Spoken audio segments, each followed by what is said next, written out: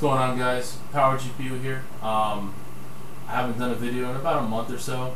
Reason why I'm doing this video, it's December 6th, which this month I will be building my new machine. I don't really call my machines anything really, so we'll just call it Dreammachine of 2012, I guess you can say. Just to give you an idea of what I'm going with, I am going with the Sandy Bridge E processors. I will be going with the Intel 3930K. Just because it's the best value for performance. There's no point of spending $1,050 on the X version when it's 3 megabytes of L3 cache more and 100 megahertz more. It's not a big deal, but I could overclock it, no problem. Another thing I will be doing, I am going with 3 7970s. So when those come out on release, which will be in January, so when I build this new machine, it'll probably be around December, probably mid or towards the end December. It's going to be, I'm only going to have one 570 just to benchmark with. After that, once the new cards come out, then I will use the 3 7970s to do the full review on the machine, benchmarking performance, and see what we can get out of it as far as 3D Mark 11 and some benchmarks in games. You guys are probably wondering what's going on back here. I'm actually doing 2 system builds for 2 of my friends. One of my friends got a great deal on this board, if you guys remember it. The EVGA classified board that came in. He bought it on EVGA's website for $169. It was on sale for the whole Black Friday special and all that.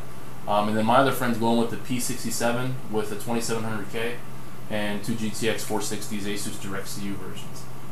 So it's nothing too extreme builds, but they're meant just to play Star Wars, the new one that comes out. That's the main purpose for these 2 builds.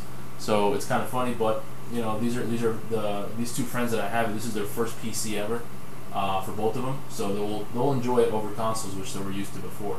The other thing too, guys, I don't know if you guys like the new layout of YouTube. Just let me know, comment on my channel. Let me know if you like it. If not, I can just go back to the original. I just want to see you guys' opinion on it. And then hopefully, when the 7970s come out, I'm allowed to order 3. Last time they only put a cap of 2 on the 580s when they first came out, and the first 6970s as well. So hopefully I could order 3. If not, I can get one at Tiger Direct here locally, if anything, worst case scenario.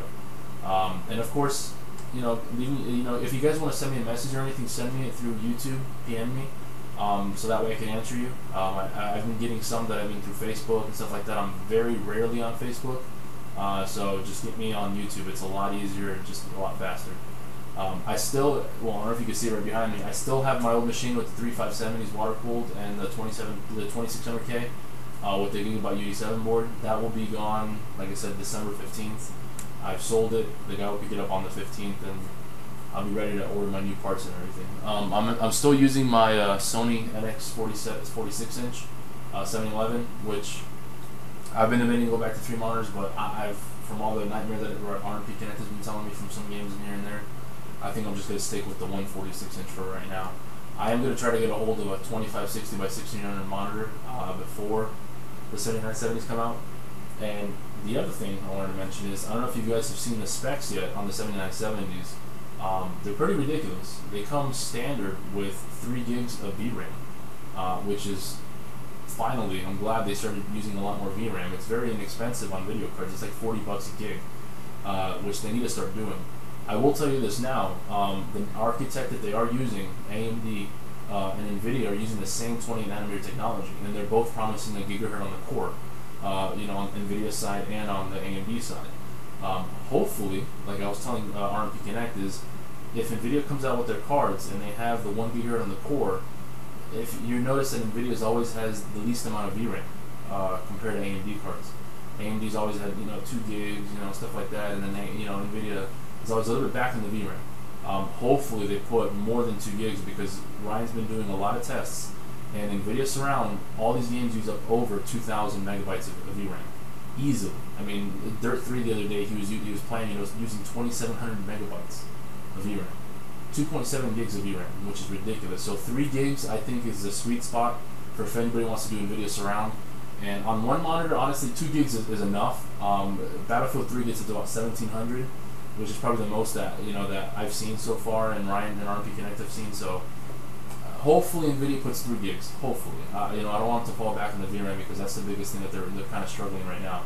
Of course, you can get the 3 gig model and stuff like that, which I think NVIDIA is just doing that to get more money, of course. So that's all they really want. Yeah, so I mean, like I said, the specs on the 7970 are very promising. They got 2,000 streaming processors, of course. The memory bit interface, they're not sure yet. Hopefully it's 384. If it is, that's fantastic for that, of course. And like I said, the VRAM is crazy. ROPSs as well.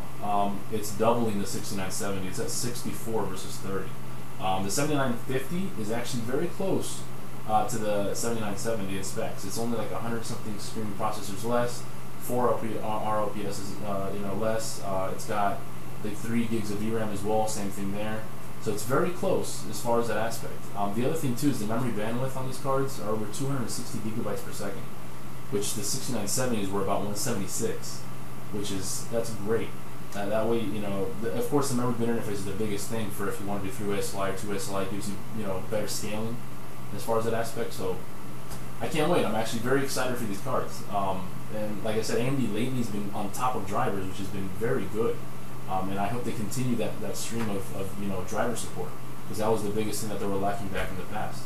So hopefully you guys will see my new machine. Hopefully you enjoy it, and of course leave some comments at the bottom, subscribe up top if you guys like. If not, it's okay, it's no problem.